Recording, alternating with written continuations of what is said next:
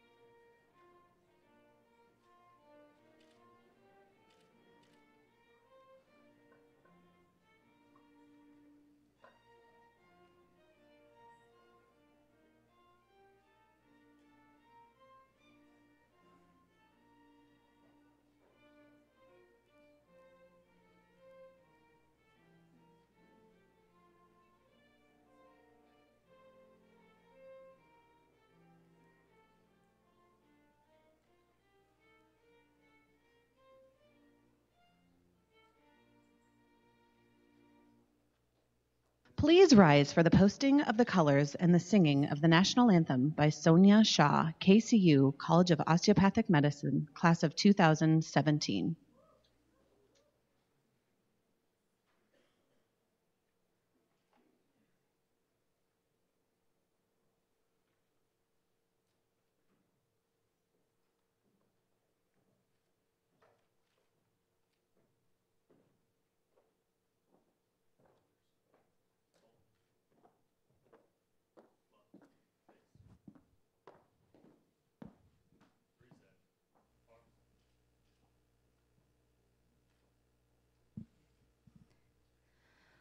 Oh, say, can you see by the dawn's early light what so proudly we hailed at the twilight's last gleaming, whose broad stripes and bright stars through the perilous fight o'er the ramparts we watched were so gallantly streaming, and the rocket's red glare, the bombs bursting in air, gave proof through the night that our flag was still there. Oh, say, does that star-spangled banner yet wave o'er the land of the free, land of the free, yeah, and the home of the brave?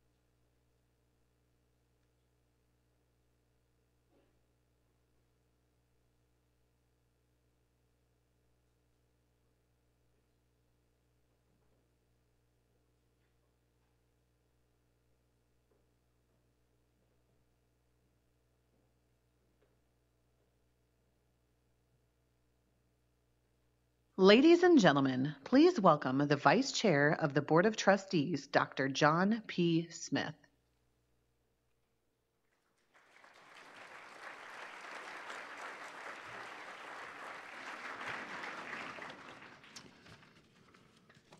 Good afternoon. Please be seated. Ladies and gentlemen, we'd like to welcome you to this occasion as we celebrate the formal investiture of Dr. Marc B. Hahn into the position of President of Kansas City University of Medicine and Bioscience. In the tradition of our university, I would ask that we observe a moment of silence to honor our troops who are serving in harm's way to defend our freedom here at home.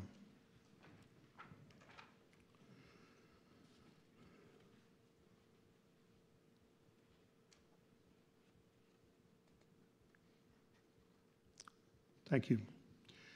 The honor of presiding over this investiture of Dr. Hahn should normally be the honor of our esteemed Chair of the Board of Trustees, Dr. Marshall Walker. However, due to family circumstances, Dr. Walker is unable to attend today. He does send his best wishes and appreciation to all of our guests for your support and your dedication to our university. During my term on the Board of Trustees, it's been my privilege to work beside Dr. Hahn as a leader at KCU. He began his service to the university 2.5 years ago as the Executive Vice President for Academic Affairs and Dean of the College of Osteopathic Medicine. It was a brief time of serving in that office that the board recognized his truly outstanding leadership capabilities, and following a national search, we appointed him as our 14th president in July of 2013. Dr. Hahn possesses all of the traits necessary for a university president to lead an institution to success. He has strong character and integrity. He has compassion for the students, faculty, and staff. He has a desire to collaborate and a fervent pursuit of excellence. I know I speak on behalf of the entire Board of Trustees when I say that indeed we did choose the right person for the job. Today, this university is proud that so many of you have come together to share this important and traditional rite of official investiture and to show your support for Dr. Hahn and our guest.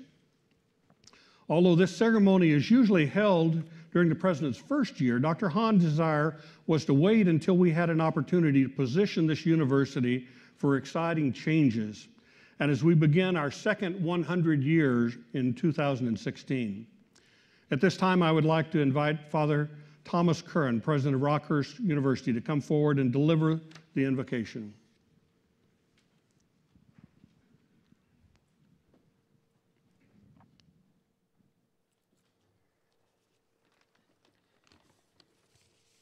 We pause for a moment to remind ourselves that we are always in the presence of God. And to pray, good and generous God, we ask you to send forth your Spirit upon these proceedings. Be with us for the investiture of Dr. Marc Hahn as the 14th president of Kansas City University of Medicine and Biosciences. The scriptures speak of being anointed to assist in the work and creation of God, the labor of justice, the art of healing, and the opportunity to make people whole. Today we anoint Dr. Hahn with the oil of leadership and place upon him the mantle of service. May he be tireless in creating an academy with an unrestricted desire to know. May he empower the Kansas City University of Medicine and Biosciences community to educate and form physicians as companions on the journey to fullness in body and soul. Equip him with wisdom to create a vision, prudence to lead, and patience with the process and himself. Most of all, we pray that this ceremony unveil a new dawn for the Kansas City University of Medicine and Biosciences, with Dr. Marc Hahn as its servant leader and model of physician companion. Bless his efforts to form a community, region, and world that is more just, loving, and humble in your presence. We make this prayer. Amen.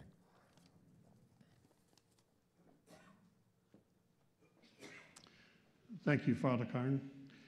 There are many individuals who have accompanied and guided Dr. Hahn on this journey to this place of leadership. Today, we welcome individuals who have particularly inspired and mentored him throughout his career. They have come to share their greetings and affirm his position as physician, educator, and leader. This afternoon, special greetings are presented by Dr. Julian F. Beback, the Senior Associate Dean for Faculty Affairs Emeritus and former chairman of the Department of Anesthesiology at the Pennsylvania State University.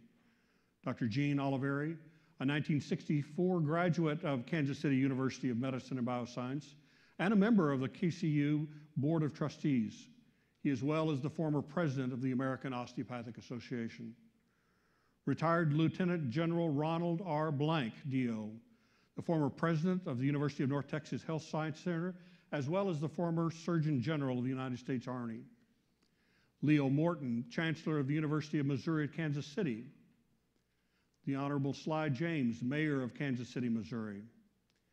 Dr. Bruce Dubin, Executive Vice President for Academic Affairs, Provost, and Dean of the College of Osteopathic Medicine. And Dr. Nathan Hall, an alumnus of Kansas City University of Medicine and Bioscience, as well as a member, the newest member of the board of KCU. Our first greeter is Dr. Julian Beback. He's unable to be with us for today's ceremony, but has provided his personal recorded remarks. Good afternoon. This is Julian Biebeck speaking to you from Lancaster, Pennsylvania. It is a privilege for me to recognize some of President Marc Hahn's past achievements and his many talents on this special day, the occasion of his investiture as the 14th president of the Kansas City University of Medicine and Biosciences. In 1995, I was blessed to recruit a future star-certain Dr. Marc Hahn to lead the Penn State Pain Medicine and Palliative Care Division of the College of Medicine and the Hershey Medical Center. Recruiting Marc Hahn was a real coup for us, and he went on to do what I knew he could. He became one of our most distinguished faculty graduates. Not only did he immediately demonstrate his superb clinical talents and his innovative approach to medical education, but he also displayed a flair for leadership and administration. His series of lectures, workshops, and clinical education publications soon garnered national attention. Importantly, Dr. Hahn has always shown his vision and grasp of the big picture in the fast-changing world of American medicine and healthcare. I know of no other colleague who has risen as rapidly and with such determination in the complex leadership ladder of national medical education institutions. Marc Hahn has undeniable talents for the vitally important leadership functions of networking and collaboration. His political skills in drawing together the unique features of allopathic and osteopathic medical disciplines are well known and recognized in Washington, D.C. I am certain that he will continue and expand on these collaborative directions in the future, and that these efforts will ultimately be rewarded by improvements in the delivery of the best health care to all our citizens. To some extent, these are innate talents, but Dr. Hahn's tenure in Washington as a Robert Wood Johnson Fellow undoubtedly helped to prepare him for the next levels of national leadership. The contacts and collegial ties he developed during that time will be of great benefit to this university. It is a distinct honor for me to be part of this investiture. Kansas City University is indeed fortunate to have Marc and Robin Hahn as their presidential couple. I convey every good wish for future success to both of them and to the Kansas City University of Medicine and Biosciences. Thank you.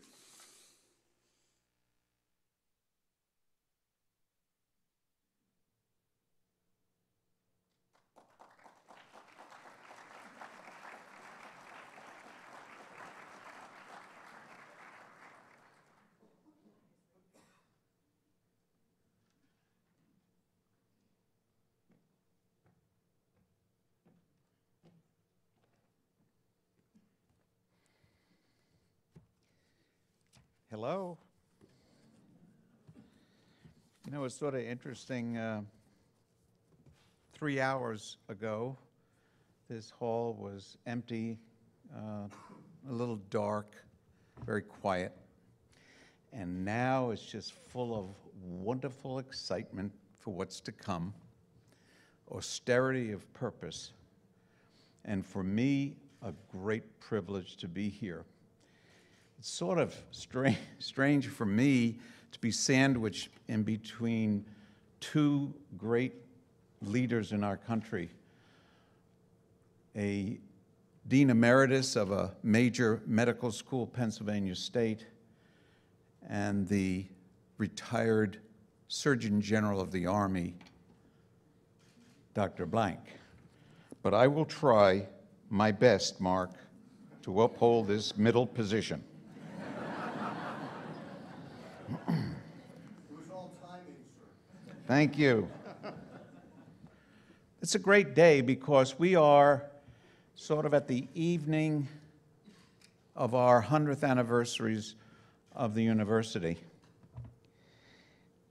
And to see this continued growth of not only the potential, but the actualization of quality osteopathic education, producing osteopathic physicians to satisfy our country's and society's needs. Given the joy of this investiture, it gives me the chance to tell a success story. I was president-elect of the American Osteopathic Association in 1998-99, and I met Dr. Hahn in April of 1999, a few short 16 years ago. He was at our American Osteopathic Association's Federal Health Council meeting, sharing his experiences with being an advisor to the Senate and its Committee on Medical Affairs.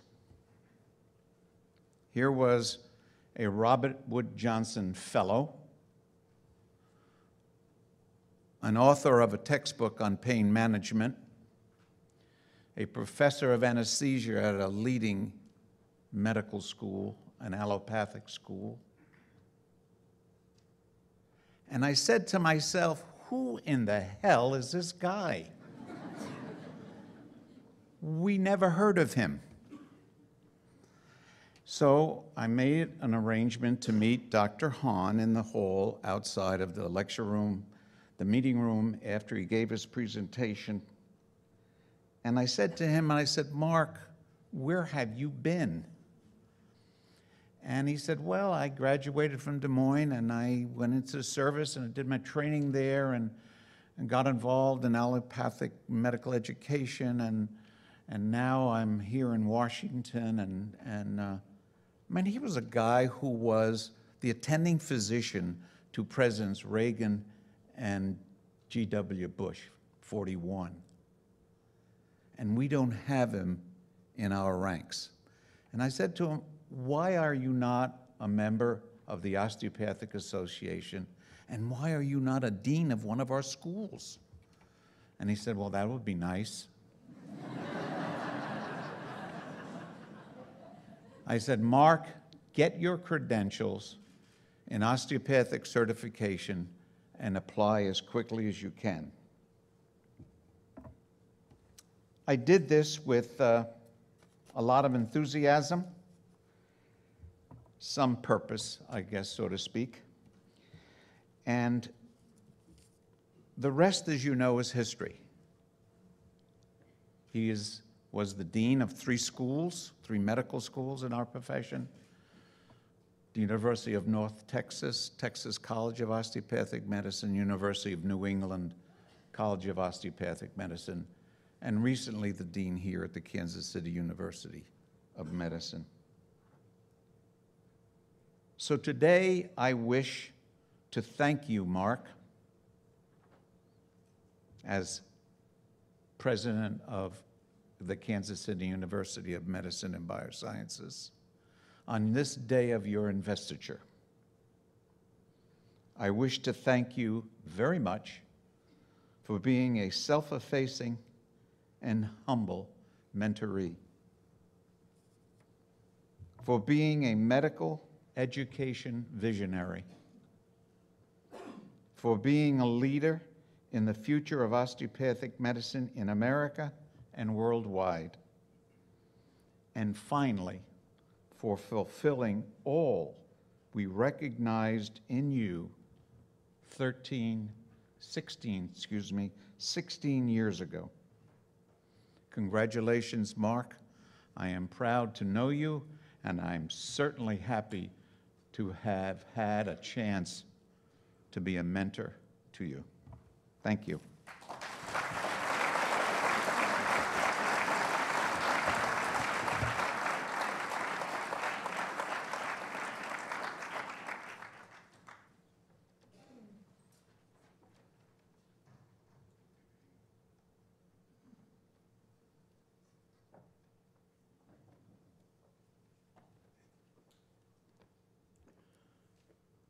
Well, good afternoon. What a wonderful occasion, and thanks to those who came before me who didn't wear the dreaded cap. I hate it, and so I said, hey, if they're not doing it, neither am I. And then I realized I didn't have to anyway, so I'm not. And I appreciate your comment, Dr. Oliveri, about being the middle, which apparently means I'm a bookend. Is that something like that? Well, it's truly a privilege and a pleasure to be here and help in honoring Marc Hahn, and of course, Robin. Let's not forget that Marc and Robin are truly a team, and without her, you would have been pumping gas somewhere probably. So, Robin, I'm not quite sure. Yeah, there you are. So it's congratulations to both of you. Well, Marc Hahn is a colleague, co-worker. He's my friend. He's something more, too. In the military, in combat, we have what we call battle buddies, and that's someone that you can always count on to watch your back. And you watch theirs, too. And so the time that I've been associated with Marc Hahn, he's always had my back, and I suspect the backs of many of your co-workers, subordinates, and friends. Marc and I share that military background. We both trained at Walter Reed, though I left Walter Reed just before he came, and then he left Walter Reed. We were both residents and staff. Just before I returned there to command the medical center, I wondered if that was on purpose. I've never quite figured that out. He claims it was coincidental, but we didn't overlap anyway. Marc then left the Army and went on to clinical practice, to success in teaching and academics, to the Robert Woods Johnson Foundation Fellowship, doing health policy, and he just succeeded in so many ways. Well, I left the Army too, though they kind of had to kick me out after 32 years, and was fortunate to go to University of North Texas Health Science Center as president. Shortly after arriving, it became apparent to me that we needed new leadership in the College of Osteopathic Medicine. We needed a new dean, and after a search, Marc was the selectee. Now, picture this, after he was selected, and I had met Marc, but here he comes, first, he's, I don't know, 40, 50 years younger than me, something like that. He's incredibly young. That was just absolutely wonderful. He has all this experience, these accomplishments, Gene, just like you were saying, and that was pretty darn impressive. He comes up driving a Corvette Stingray, and he's Army. I said, oh, this is heaven. I just love it. It doesn't get any better than this. And so Marc and I started working together, and I watched him take on the tough problems, all of the issues, identify those, fix them, and then deal with the new ones that popped up. I watched him deal with the, how do I say this, interesting personalities that, and those of you in academics kind of have an idea what I mean. I'll say no more about it. But indeed, they are interesting, and Marc just handled them beautifully. He did a great job in building that program. He did something else. He watched his people's back. He really did. And so what I really observed, besides all the clinical expertise and the teaching excellence and what he did in administration and management, I watched leadership. And Marc exemplifies leadership. You identify what the goals are and you inspire, you communicate certainly, but you're visible and you lead by example. Not what I say, but what I do, and that's what I want you to do. And again, he watched his people's back. This all on a foundation, a basis of values, and to a certain extent they're Army values, but they're values of medicine and many other professions, hopefully much of society too, and it has to do with loyalty, has to do with dedication, has to do with respect. At the end of the day, for those of us, certainly in the military and absolutely in medicine, it's about selfless service. And Marc, you exemplify all of that. It's been my privilege to have worked with you, to see you now all too infrequently. I wish you all the best, give you my heartiest congratulations. Thank you very much. Well done.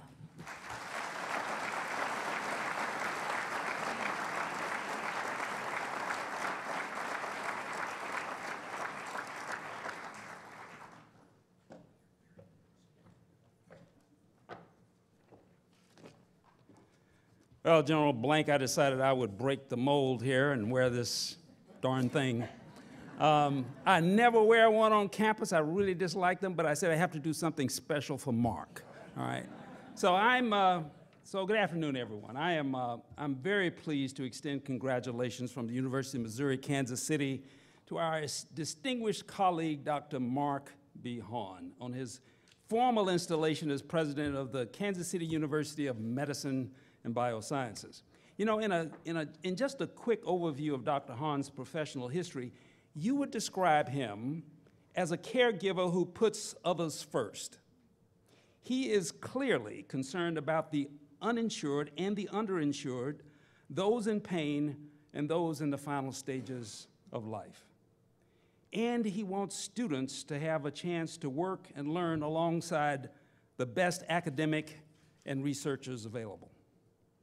So this investiture marks a new era for KCU and the presence of a welcomed partner for UMKC. Now, as a leader, Dr. Hahn has already distinguished himself and his institution by agreeing to contribute time and talents with UMKC and KU in the joint search for new drugs and new treatment options. The three area schools have agreed to pursue new explorations and collaborative opportunities in academics and research. You see, we share a goal, and that goal is to give the best possible medical and healthcare services to our community.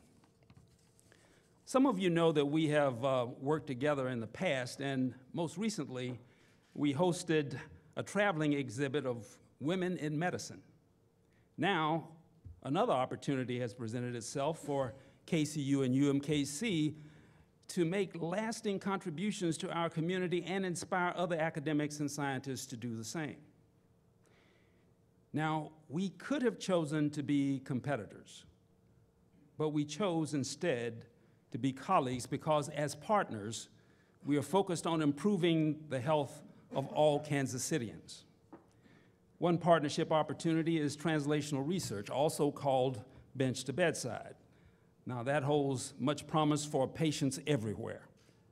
One collaboration unites our medical and research teams to concentrate on specific diseases of muscles and bone. The teamwork may speed up the process of turning discoveries into treatment and provide unique research education opportunities for our students. Well, in closing, I would call your attention to the symbols involved in this ceremony. One, the president's seal, is said to be carried by one who bears responsibility for leadership. Now, this is fitting as an emblem for Marc Hahn. He is a proven leader for his university, a responsible partner with UMKC and KU, and above all, a loyal servant to those in our city who look to us for help and relief. Thank you, and congratulations, Marc.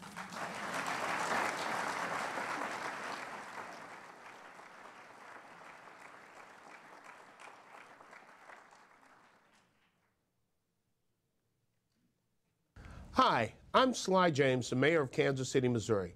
I'm pleased to have the opportunity to formally congratulate Dr. Marc Hahn and officially recognize the tremendous strides he's made since joining the Kansas City University of Medicine and Biosciences as its 14th president. Dr. Hahn assumed the helm at a pivotal time and in just 18 months has been remarkably successful in putting KCU on the map in unprecedented fashion. Through his leadership, insight, and vision for the future, Dr. Hahn is unlocking the great potential for the transformation and growth of this important educational asset we are so fortunate to call our own. It is our city's great advantage that Dr. Hahn takes to heart KCU's mission of improving the well-being of the communities it serves. Under Dr. Hahn's leadership, The university not only is graduating record numbers of outstanding doctors and scientists, but also is instilling in them a culture of service and giving back to those in need. Dr. Hahn's strong and compassionate leadership bodes well for Kansas City. Indeed, the extent to which any city can continue to grow and prosper is determined largely by how well it cares for its people. On this most important day, I congratulate Dr. Hahn and thank him for what I know will be many more years of dedicated leadership and meaningful contributions to our community.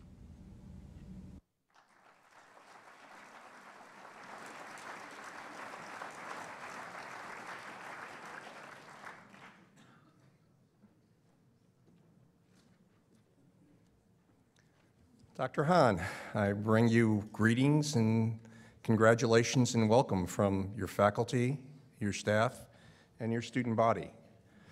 When we first met, you helped me realize the importance of what we do as medical educators, the things that are important about the quality of patient care and what we do every time we touch and interface with a patient.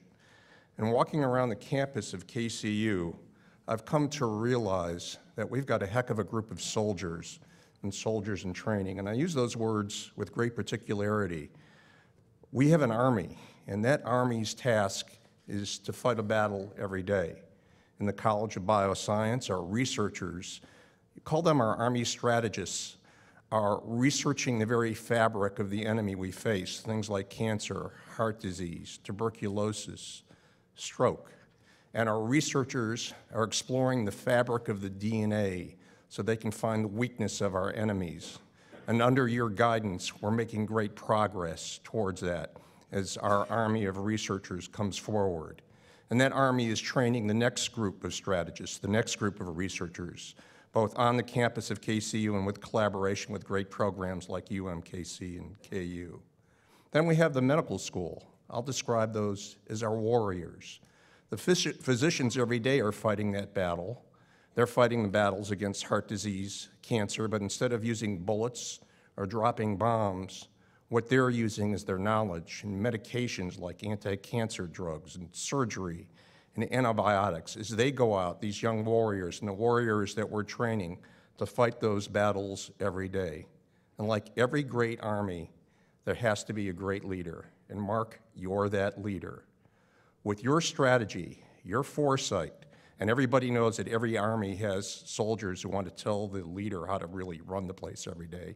You managed to walk that minefield as well, and you do it so well. So congratulations on being the leader that you are and reminding us of the importance of our job every day as we train our next group of warriors and as we lead the strategy towards research. Now, I need to remind the audience also that Dr. Marc Hahn is an anesthesiologist. He puts people to sleep. Now, I have it on great authority. In fact, I know it, that that will not happen today. And in fact, you're going to be very excited about some of the messages you hear. Mark, thank you on behalf of all your students for everything that you do for us and your leadership.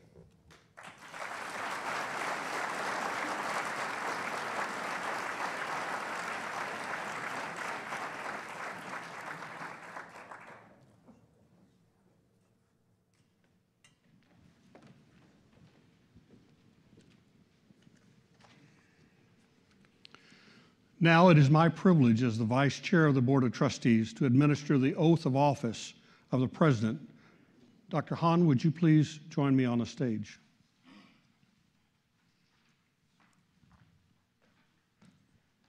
I've left my hat as well. Thank you, sir. You bet. Marc B. Hahn, you are the President of Kansas City University of Medicine and Biosciences. With the office of President comes great responsibilities to both our university and to our community. In all actions and deeds, you are charged to uphold our bylaws and our mission of improving the well-being of the communities we serve. You're charged with the task of naming able leadership that will carry diligently the responsibilities.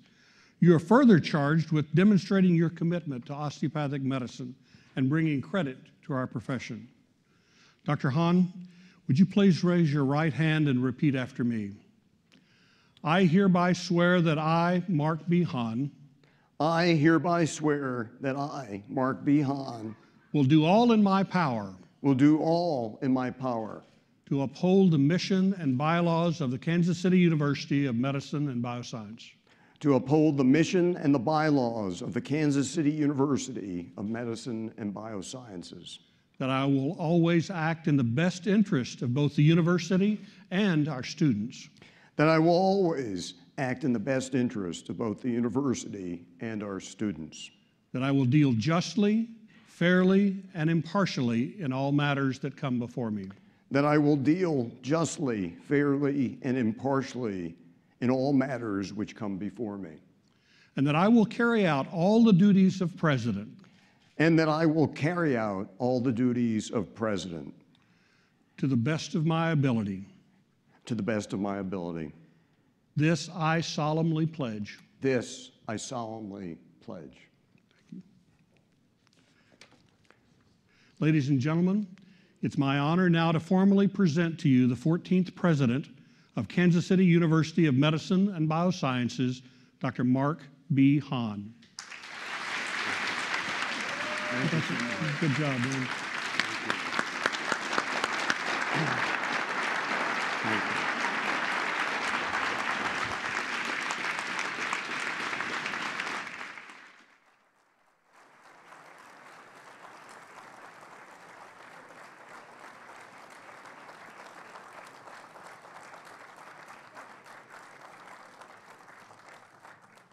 You're about to see more speech. Yeah, you're going to get a speech. You're about to see more costume changes than Katy Perry at the Super Bowl.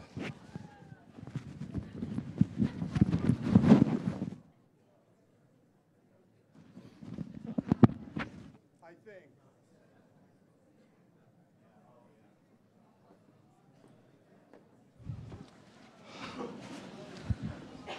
I don't like the hat or the gown, so I'm going to put on a suit jacket. Well, thank you all. And again, welcome. You know, this is like the old TV show, This Is Your Life. Or it's like your funeral. And let's just wait, we'll see how it goes. I'm honored and humbled by the kind words that I've heard today. But more importantly, I'm honored to be part of this dynamic university and this great city at such a pivotal time. This kind of event makes me personally a little uncomfortable. For really, this shouldn't be about me, but this should be about this great, almost 100-year-old institution.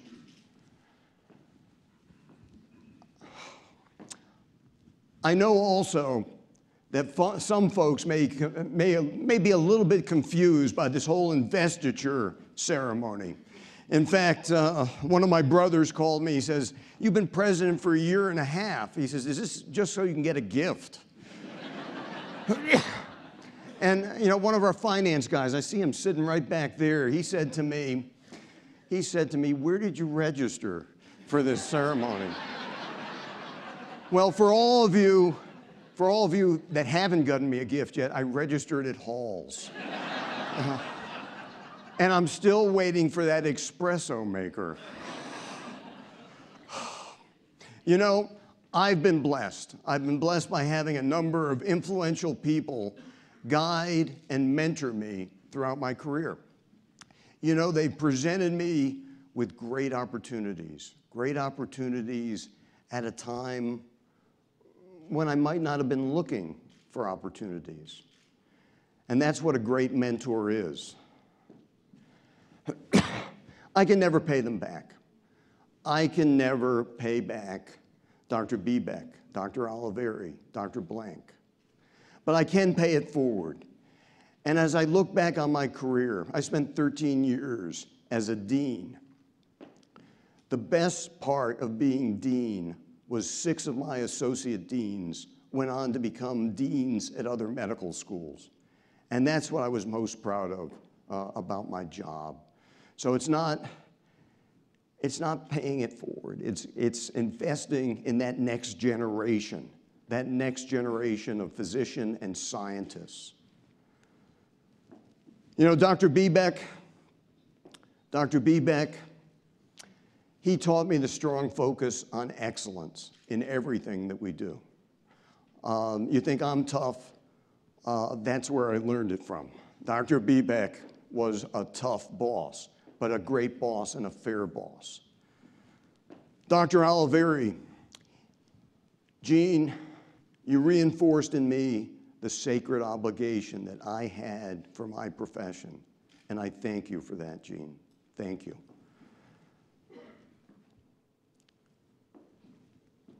General Blank, Ron, you taught me that the world is gray.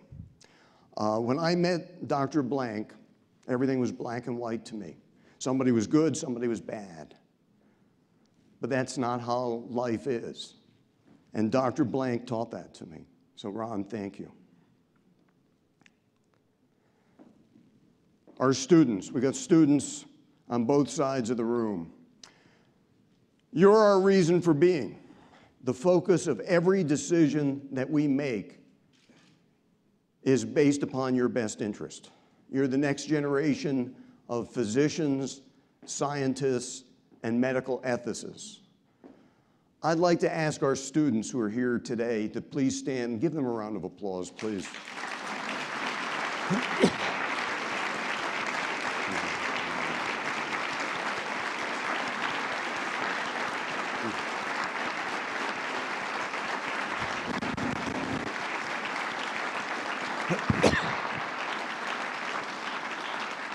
Thank you. Don't let it get to your head. You got studying tonight, okay? Our staff are dedicated to our vision.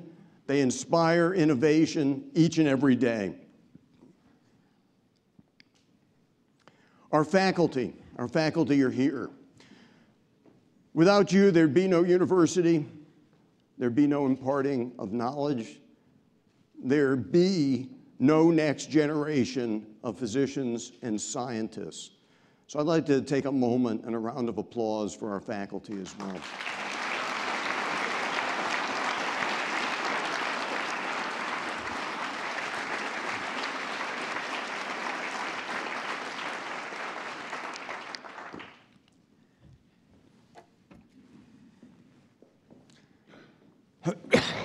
Excuse me. Leadership team. I've got a great leadership team. As Jim Collins said in his books, Good to Great and Built to Last, the first step on the way from good to great is having the right people on the bus. And I want to give my gratitude to the President's Cabinet, our leadership team. Thank you.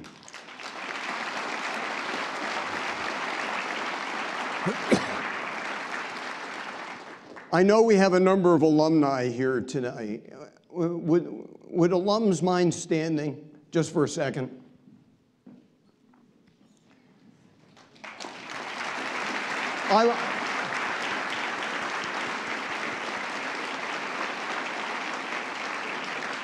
I want to thank you. You are the ambassadors of our great profession and of our university. You make a difference. You're what builds our reputation, so thank you. Kansas City academic, civic, and business leaders. Chancellor Morton, thank you so much. Father Tom, not only are you a colleague, you're a close friend as well. Thank you both for all you do for our university and this community. Terry Dunn is here. Brad Vince is here. Both are co-chairs for our centennial campaign. We're turning 100. I'm not going to squeeze you at the door as you go out, but we are entering a centennial campaign in the next 2 months. But thank you both.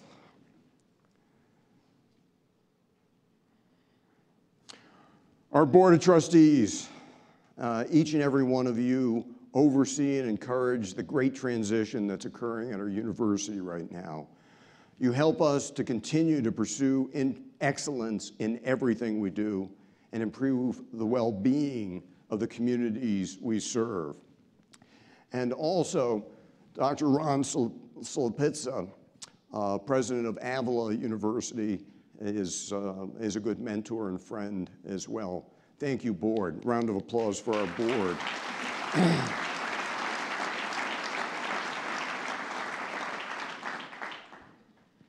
You know, friends and family, I tell people it's important to strive for a good work-life balance. Those are good words to listen to. I don't do a very good job at it. My family and friends are here to support me, and I appreciate that. You know, my father and his wife, Susan, are here. My dad has always been very supportive and really has personified resilience and hard work. So thanks, Dad. Thank you.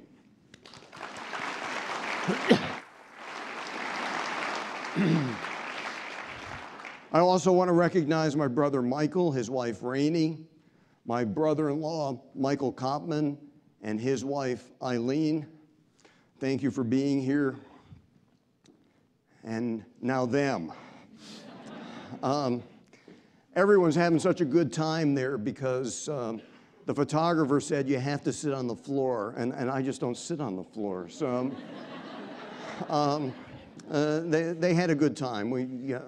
We enjoyed that. Brad and Aaron, both are graduate students. Brad is in the Block School of Management at UMKC. So Leo, he's your problem now, all right? And Aaron is at the Rollins School at Emory University in Atlanta, Georgia, studying public health. I'm proud of both of you.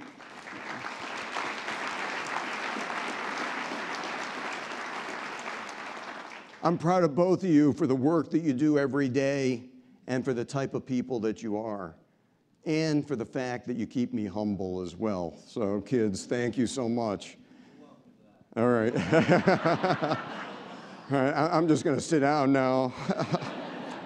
And Robin, whose love and devotion has been the biggest source of support, guidance, and encouragement to me. She's been my #1 mentor, and as Ron said, without you, I'd be pumping gas. So, thank you.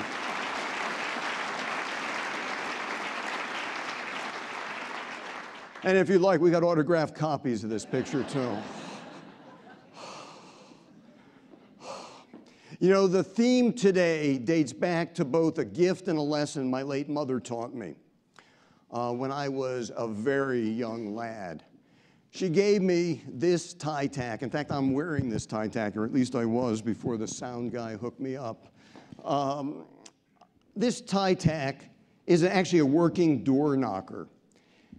And what the lesson was, my mom told me that when opportunity knocks, it's important to open the door.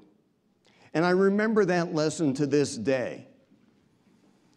You know, as you've heard today from 3 very important mentors in my career, I've been fortunate. I've been fortunate to have opportunities knock a number of times. But we're here today not to talk about that, but to talk about this tremendous institution and the opportunities that lie ahead for the Kansas City University of Medicine and Biosciences. You know, when a knock comes, the challenge is, and this happens all the time in my office, the challenge is recognizing whether it's an opportunity or just another interruption, right? But the knock of opportunity is loud, and it is clear for KCU, and we are answering it. Success today and in the future is really possible because of really a very strong and robust heritage a heritage that was founded on the tenets of osteopathic medicine back almost 100 years ago. You know, we were founded in 1916 by Dr. George J. Conley as the Kansas City College of Osteopathy and Surgery. It was the 5th osteopathic medical school in the country. Since founding, we've been proud of calling the Northeast neighborhood our home and proud of a number of firsts. We had the first obstetrical hospital in the city, the first osteopathic hospital on a college campus. And in 1972,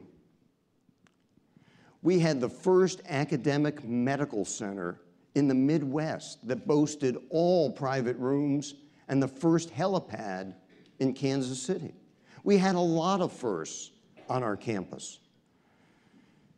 You know, right now we stand on the shoulders of giants, and right now that has allowed us to see a great future for our university, for the colleges that we have within the university, and our great professions. You know, KCU's mission is to improve the well-being of the communities we serve. To bring that statement to life, I'd like to share some important facts. Facts about our university, facts that might surprise you. I was surprised, I've been here 2.5 years right now. I was surprised to learn a number of these facts. Did you know, when we were founded, there were 5 osteopathic medical schools. Today, there are 40 colleges of osteopathic medicine all across the country. There are now 100,000 practicing osteopathic physicians and trainees all across the country. Nearly 1 in 4 medical schools in the United States today is an osteopathic medical school. That's how fast this profession has grown. Did you know that the Kansas City University is the 10th largest medical school in the United States, MD or DO, and it's the largest medical school in Missouri and the states that touch Missouri.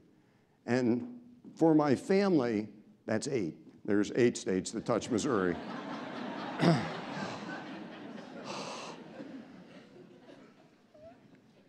Did you know that the Kansas City University of Medicine and Biosciences is the 2nd leading producer of physicians for the entire state of Missouri and the entire state of Kansas, as well as the metropolitan area? I mean, these were facts that I was unaware of when I came here.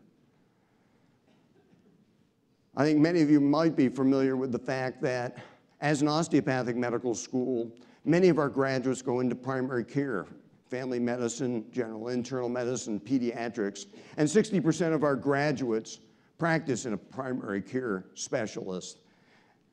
And that's at a rate that's probably 2 to 3 times the average medical school in the country. In addition, our graduates in Kansas and Missouri, 40% of them practice in rural health profession shortage areas. 40%. And when you look at the state of Missouri, our docs practice in rural underserved areas at a rate that's 3 to 5 times that of other medical schools in the state. So many of our graduates are committed to primary care and they're committed to service to the underserved. You know, today, there are more than 8,000 physicians and scientists graduates from Kansas City University. In fact, there's a physician in every single state in the union that's a graduate from KCU and around the world. Last year, I am proud to say that we graduated our 10,000th physician. These are unbelievable facts about an unbelievable university. In addition, our operations have a significant economic impact in Kansas City and around the country. Did you know that KCU has $141 million economic impact every single year? Did you know that our operations support 780 jobs around the city, state, and actually around the country? This is something that floored me.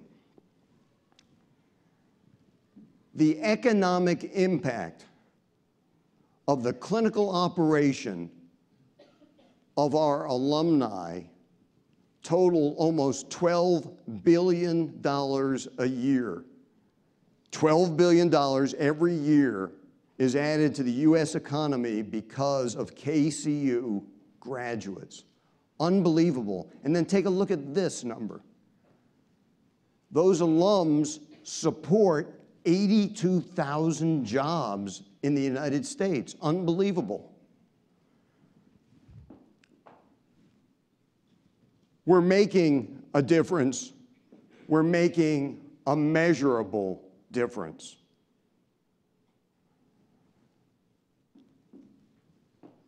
I felt that with everything going on within the university, that KCU needed a new look, a new feel to convey the depth and breadth of our impact and our reach as a medical and health sciences university. Therefore, this year, we've introduced a refresh of our brand. A refresh that honors our heritage, but reflects the gravitas of a world-class medical university. Examples of our new brand are all around you. The program in front of you, the podium over there, our students' new lab coats that I think you got just last week, correct? The new lab coats, and now increasingly around our campus and around the city. This is the new look of KCU, Kansas City University, Kansas City University of Medicine and Biosciences. This new look helps us to tell the bigger story, the story of our strength, of our history, and of our osteopathic roots. We didn't change our name, but now we're emphasizing our city, and we're honoring our colleges.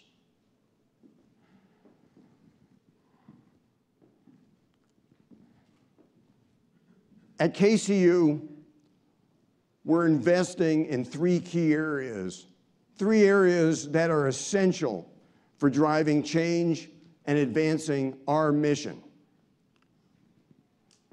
First and foremost, as Chancellor Morton said, we're investing in collaboration.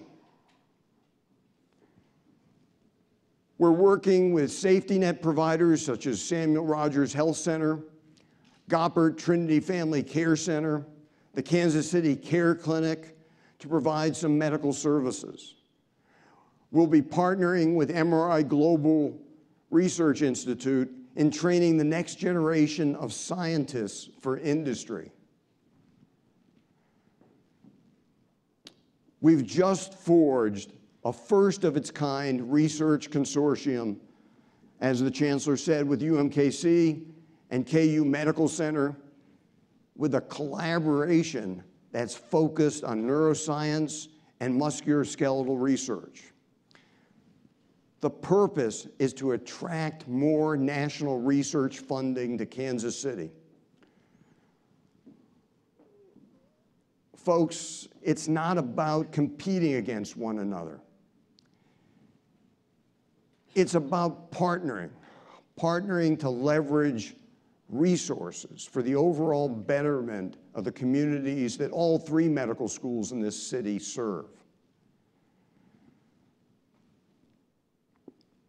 We're also investing in our campus and in our programs. We have new educational facilities and tools to meet the healthcare training needs of the 21st century. We completed a new academic center in 2014. Renovations are underway for our administration building, and our administration building happens to be the original home of Children's Mercy Hospital, if you didn't know that. Soon, we're going to be breaking ground on a new state-of-the-art center for medical simulation. It's planned to be one of the largest and most sophisticated in the world.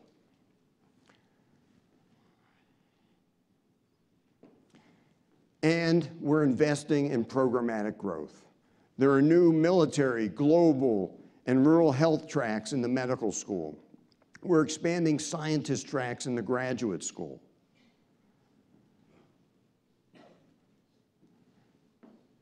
All in all, this represents nearly $75 million in investment in state-of-the-art campus infrastructure and programs to improve our educational environment, and this is what it's translated into this year.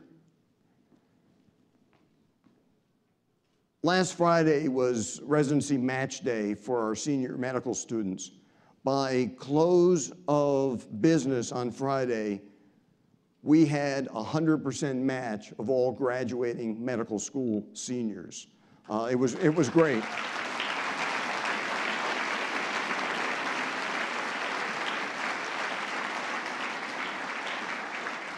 And Dr. Dubin, you and your team can take a bow for that. That was excellent, and there's some great residency opportunities that our students are going to.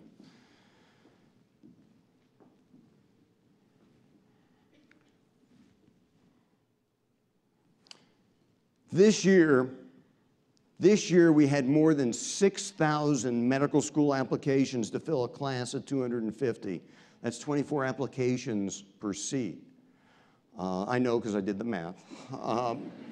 You know, I tell the students I may be your president, but things are so competitive these days, I probably couldn't be your classmate. Our graduate school, the College of Biosciences, there was 1,000 applications this year for 100 seats. You know, students are eager for the opportunity to train at KCU. They're eager. Yet, regardless of the increased demand, we made a decision this year with the help of our finance folks and our board of trustees.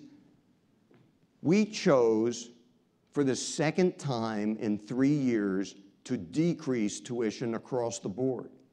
We're the only private medical school in the United States that can claim that. And we believe it aligns with our vision of becoming one of the most student-focused medical universities in the country. We're aware of the burden of student debt, and anything we can do to try to reduce it even a little bit makes a difference.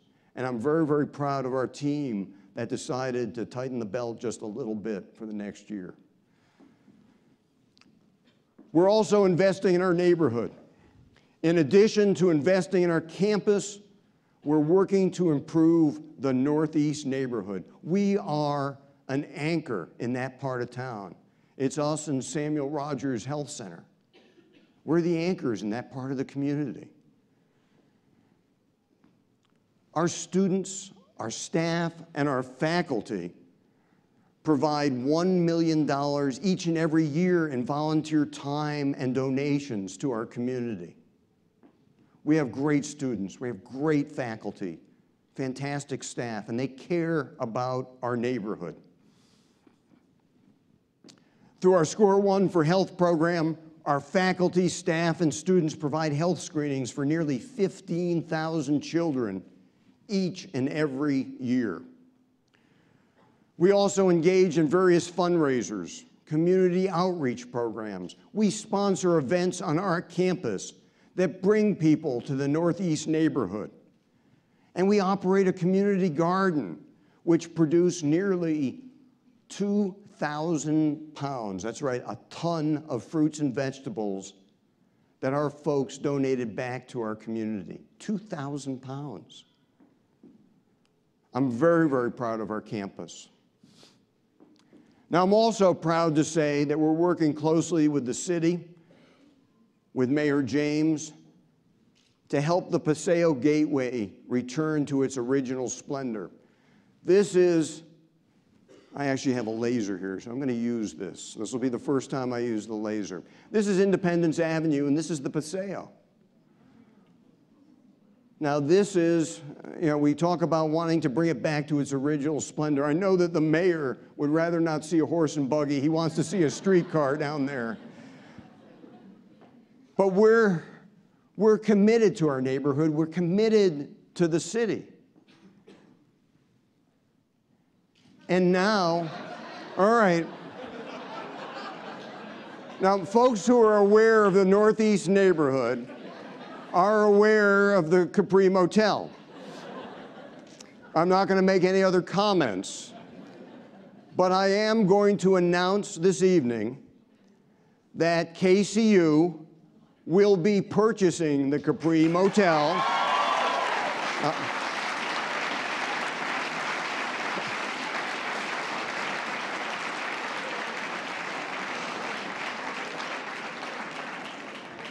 Now, we're purchasing the Capri Motel not to diversify our revenue stream,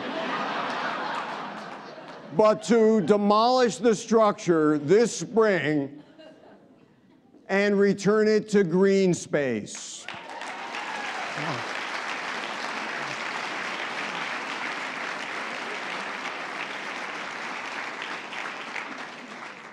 I didn't think the Capri would get that round of applause, but so be it.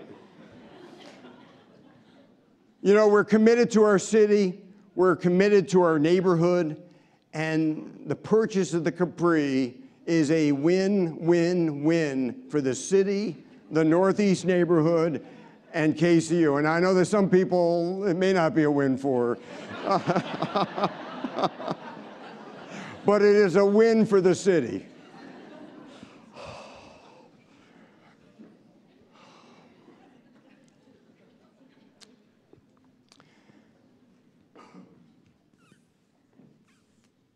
We've talked about a lot of interesting things this evening, but that's not enough. It is not enough. We're all painfully aware of the serious physician shortages that are afflicting this country today. And over the next 10 years, that will continue to skyrocket. Estimates show physician shortage 10 years from now may be over 100,000. Primary care and rural areas will be hit the hardest. No question about that. No question. At KCU, we're committed to doing our part. We're committed to doing our part in educating the next generation of physicians for our state, for the region, and for the country. That's why I'm proud to announce tonight that the Kansas City University of Medicine and Biosciences has been asked by the local Joplin community to open a new medical school campus in Joplin, Missouri.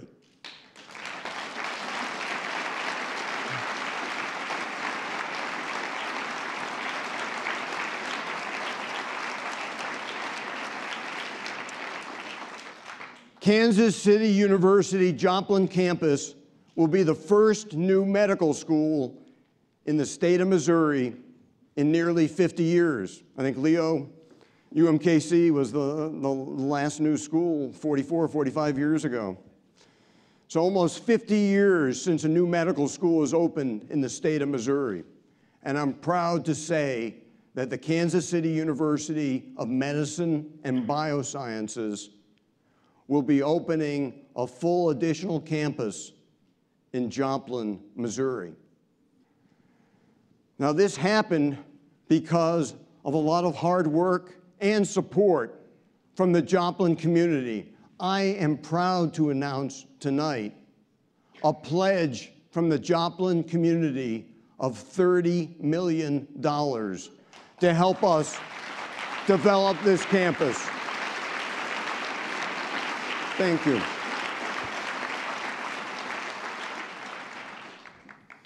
In addition, the Mercy Health System plans to gift their $100 million facility in Joplin to serve as home of this new medical school.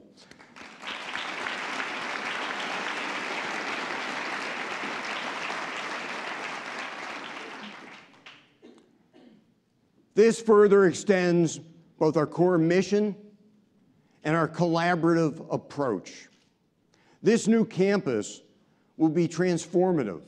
It will be transformative for the Joplin region. It will be transformative for our university and will help to address the needs of rural populations in the heartland. I want to recognize some of the leaders from the Joplin community, leaders who have helped make this possible, many of whom are here with us today. Paula Baker, the CEO of the Freeman Health System. Rudy Farber from Community Bank and Trust. Congressman Billy Long. President Alan Marble from Missouri Southern State University. Dr. Larry McIntyre from the Freeman Health System. Rob O'Brien from Joplin Chamber of Commerce. Gary Pulsifer, the CEO of the Mercy Hospital Joplin. And Mike Siebert, the mayor of Joplin. I'd like to ask these folks to please stand and a round of applause. Thank you. Thank you.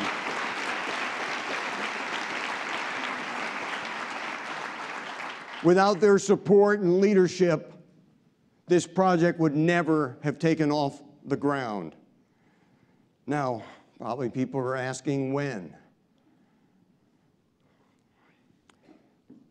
When this program opens, and I'll give you the date in a second, when this program opens, this will have a greater than $110 million economic impact to Joplin and the surrounding community. That's significant. And remember, that's a community that's still trying to rebuild from the devastating tornado that occurred in 2011. This will become real in 2017. Dr. Dubin, I don't know if I told you, 2017, a class of 150 students in Joplin, Missouri. Thank you.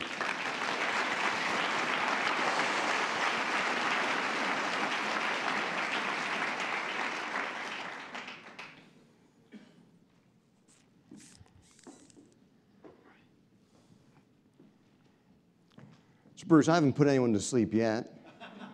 All right. I'm proud to be part of this university at such a pivotal time in our history. Ladies and gentlemen, you've heard a lot. And as the lesson I learned when I was a young boy, opportunity is indeed knocking for the Kansas City University of Medicine and Biosciences.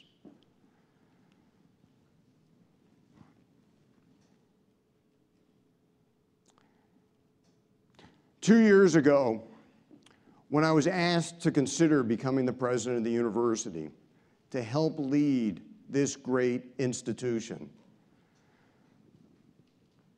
I realized it was not only a great opportunity for me personally, but we had a great opportunity for this institution to attain even greater heights. But I told our trustees, I'm not a caretaker leader. I'm someone who is driven, and I think that probably many people in this room will agree to that, even on the family side there. I'm someone who is driven to build upon prior successes of the Kansas City University of Medicine and Biosciences, driven to further propel the university to the next level I'm someone that wants to drive change, and the university is ready to effect change.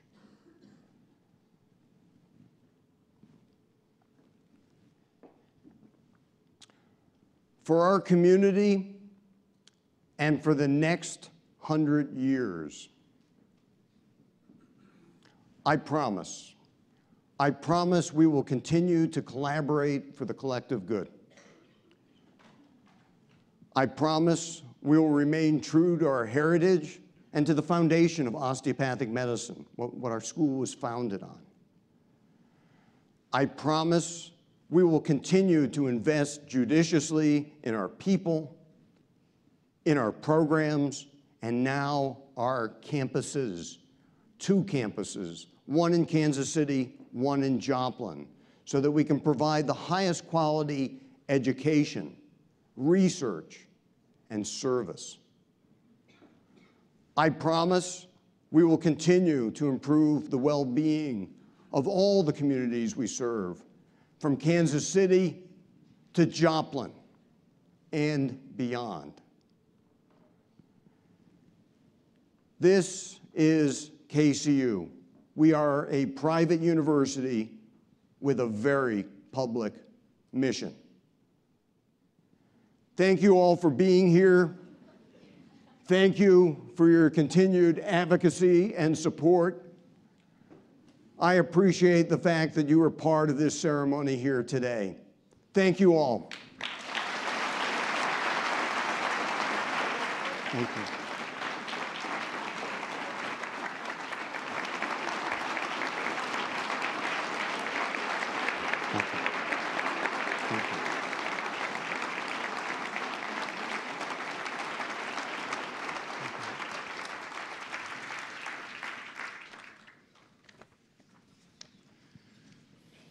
Thank you, Dr. Hahn, for your visionary message. KCU looks forward to our bright future under your leadership as we enter into our next 100 years. At this time, I would like to invite the following people to the stage. Board of Trustees member Carla Jury, Provost and Dean of the College of Osteopathic Medicine, Dr. Bruce Dubin, Faculty Senate President, Dr. Kevin Hubbard, Staff Senate President Lisa Cambridge, and the representatives of the student bodies of the College of Osteopathic Medicine and College of Biosciences, Justin Penny, Catherine Kepler, and Coulter Cranston.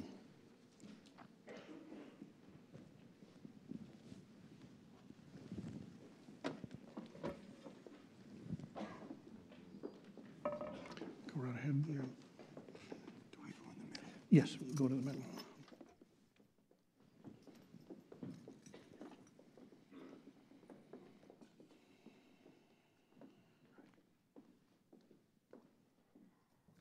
No hat.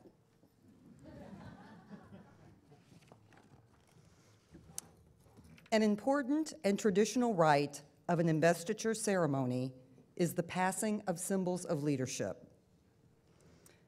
The regalia, consisting of a robe and a hood, not only identifies the academic degree and field attained, but also the position or tenure of the administrator.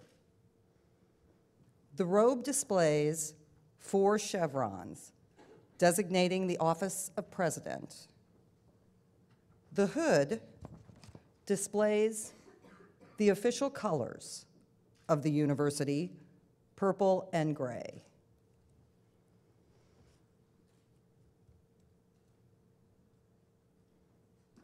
This is the Katy Perry costume change moment. And I'm getting a hat right now. Right. You know, all right. I don't have a speech about the hat. The mace is an ornamental staff carried as a symbol of leadership. In academic processions, the mace bearer precedes the president of the university, both upon entering and leaving a formal ceremony such as commencement. The seal of the university displays the symbol of our heritage and purpose. The staff of Aesculapius represents the profession of osteopathic medicine, The laurel leaves signify academia. The year of university's founding, 1916, reminds us of our 99-year history in medical and health science education. The chain of office traditionally marks the wearer as the holder of important office. Today, it is our honor to present Dr. Hahn with the KCU chain of office, which bears a medallion struck in silver bearing the university's seal. Thank you.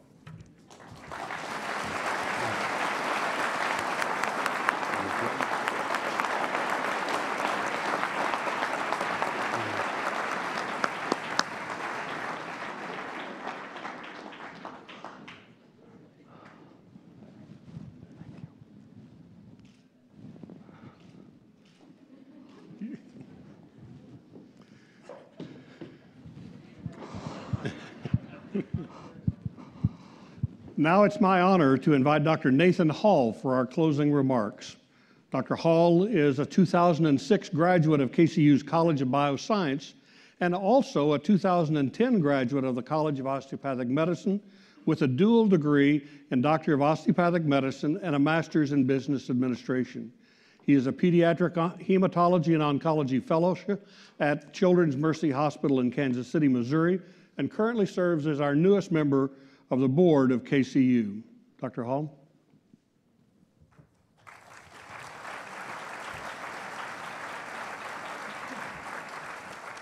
Thank you for the introduction.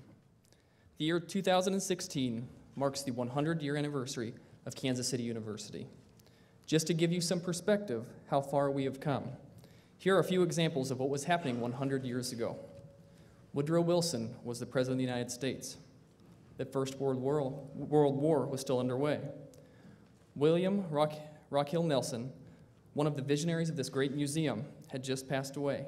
He left his estate to his family, who later combined visions with Mary McAfee Atkins to build this museum in the 1930s. In 1916, the local baseball team was the Kansas City Blues, and there was no professional football team. Henry Perry, the father of Kansas City barbecue, had recently moved into town and began selling smoked meats.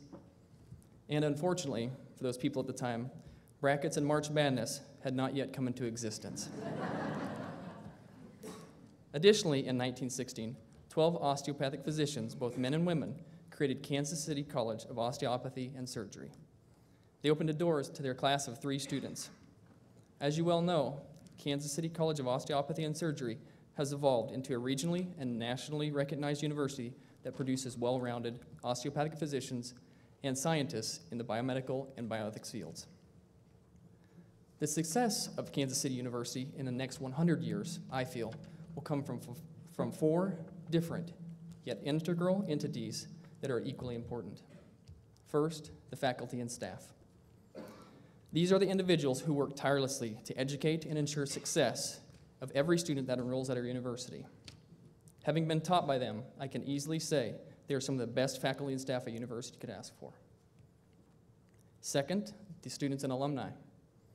There are currently over 1,000 students enrolled and over 10,000 medical and biomedical science alumni since Kansas City opened its doors in 1916. The students and alumni have a special bond to this school. This is where our roots in the biomedical and biosciences professions started. Kansas City University gave us our education, and it gave us the opportunity to fulfill our dream of practicing medicine and exploring science. We will strive to give back to the university as much as it has given us. Third, the administration. The administrative team has successfully positioned Kansas City University as one of the top medical schools in the country. They have created a medically and technologically advanced campus that caters to the teaching and producing of well-rounded graduates. Finally, I feel one of the most important keys to the success of our university in the next 100 years is our Kansas City University family. The KCU family reaches beyond the walls of the physical campus and alumni. Everyone sitting in this room is part of our family. In some way, directly or indirectly, each of you has ensured success our university over these past 100 years, and will continue to do so in the future. In addition to these 4 components, there are many changes occurring around the university that will drive our progress, like our new brand, KCU, new leadership, and additionally new campus.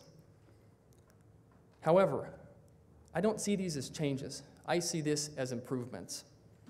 These dynamic improvements and the drive to be the best have upheld our university for many years and will continue to set our university up for success in the next century. For the medical school, for instance, continues to give students well-rounded education by improving the curriculum and integrating bioethics, business, and law into their daily practice habits. Another exceptional improvement at KCU is the plan to build a new simulation center. The building of this new center reflects Kansas City University's forward thinking and focus on the future success of students. The biomedical science program is the newest, most rapidly growing and improving college at the school. Kansas City University recognizes the importance of research and has taken steps on the campus and in the Kansas City community to position themselves in the heart of the scientific community. The inaugural class of Biosciences in 2006 was composed of 17 students. Now, there are 76 students in the Masters of Biomedical Sciences program, with plans to expand to over 100 students in the future. The Biosciences program is quickly becoming a high-profile college like the medical school, which will attract and produce great scientists for the Kansas City community. Kansas City University's faculty, staff, and administration have dedicated themselves for an entire century to ensure the success of their students and alumni. I am proud to be a part of the Kansas City University family, and I look forward to all of us growing and improving with the university over the next 100 years. Thank you.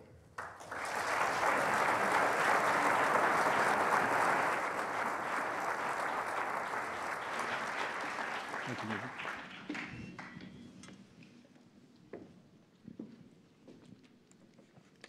Thank you, Dr. Hall.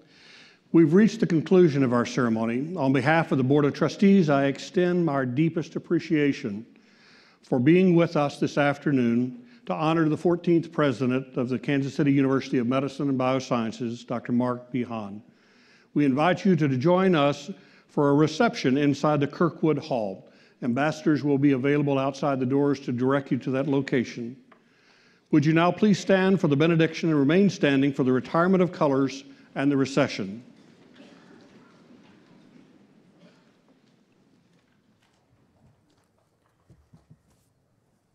Well, Mark, we're just very happy that in all of your Katy Perry moments that there was no wardrobe malfunction.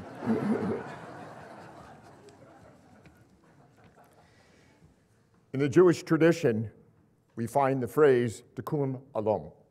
It means to repair the world. It's a principle of social justice and social action. One might say it's the response to opportunity knocks. As we complete this investiture ceremony, let us go forth charged to repair the world. And as a demonstration of our willingness to be such repairers and restorers, I invite you to respond with tikkun olam after each of these petitions. For the establishment of a healthcare system that is affordable, available, and seeks to make all people whole, we pray. Tikkun olam.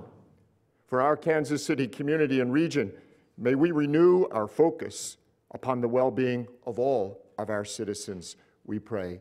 Tikkun olam. That the Kansas City University of Medicine and Biosciences community continue to rally around its new servant leader, Dr. Marc Hahn, in his efforts to make our good world better, we pray. Tikkun olam. And that we may recognize that repairing the world can begin with a festive celebration of life and new things. And so we depart from this investiture of Dr. Marc committed to party hardy.